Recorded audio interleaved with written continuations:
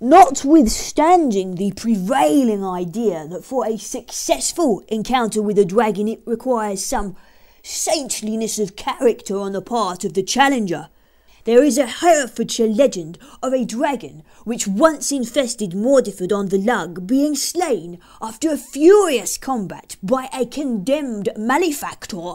It must not be overlooked that dragon lore in its religious associations carries us back beyond the Christian dispensation, as the title and subject of one of the apocryphal books remind us.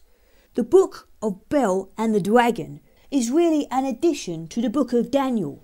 The dragon has been associated with the history of many saints, but with the story of only one prophet. Briefly, the story is this. The image of Bel was one of the objects of worship set up in Babylon, and the royal edict ordering the people to bow down to it was disobeyed by the prophet Daniel. The king expostulated with the man of God, pointing out in proof of the deific nature of the idol the amount of food it consumed. Daniel replied by asking permission to arrange a test.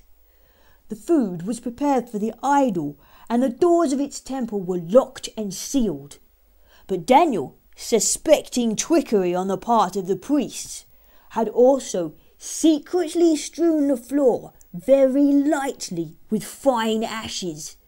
Next morning, the seals were found unbroken and the food gone.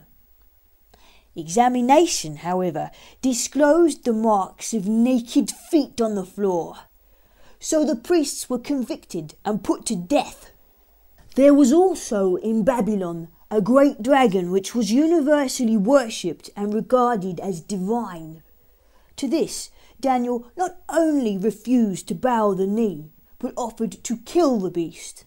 Upon obtaining the king's permission to make the attempt, the prophet prepared a concoction largely composed of pitch and threw it to the dragon.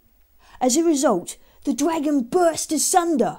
The infuriated people demanded that Daniel should be thrown to the lions. But, as we read, under divine protection, he remained in the den of the savage beasts quite unharmed. The story is full of palpable errors and extravagances, and has not been accepted as an inspired scripture. It was probably written in the 1st century before Christ. Something very similar to the Bel and Dragon story has been found in Arab legends, with Alexander the Great for the hero.